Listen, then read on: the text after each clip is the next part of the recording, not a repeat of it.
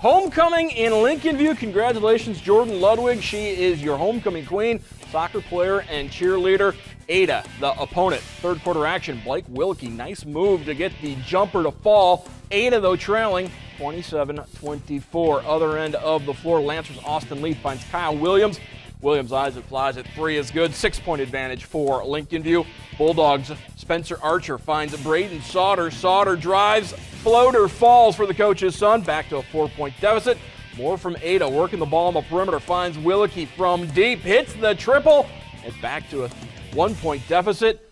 The Lancers quickly down the floor. Hayden Ludwig, Jordan's younger brother, hits the jumper, 3-point lead.